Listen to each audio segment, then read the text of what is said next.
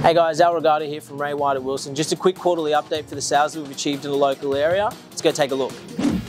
First cab off the ranks, 27 Tather Street. We sold it for $830,000 off market. It's a 3-bed, 1-bath, completely unrenovated. Really good result for the area.